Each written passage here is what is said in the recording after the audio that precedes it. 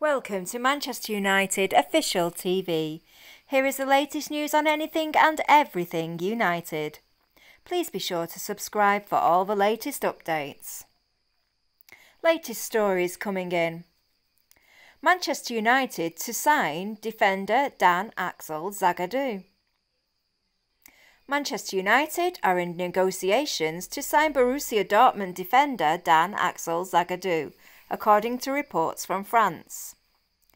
Zagadou's current contract at Dortmund expires at the end of the season, and he is now free to sign a pre-contract agreement with foreign clubs. United are reported to be in talks with the 22-year-old's agent, Moussa Sissoko, about the possibility of bringing him to Old Trafford for free in the summer. A report from Foot Mercato suggests that Dortmund would love to keep the former PSG youth player, despite the fact he's only been able to feature 7 times for the club so far this season due to a knee injury, but so far no deal has been reached.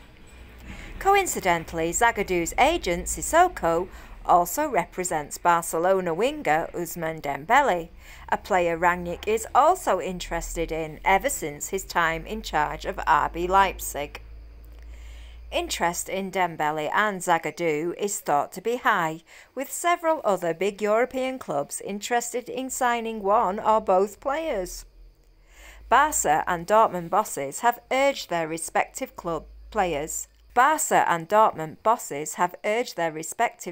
to turn down advances from other clubs in favour of staying put.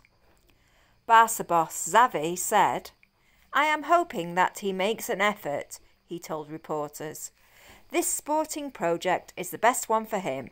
He will not be as happy anywhere else as he is at Barca. We are going to see what he decides. I am calm and waiting for news. It does not depend on me. It depends on the club, the player and the agents." So it seems that this agent is busy negotiating for both his players, with Manchester United already at the negotiating table. But what do you think? Use the comments below to let us know, and thank you for watching.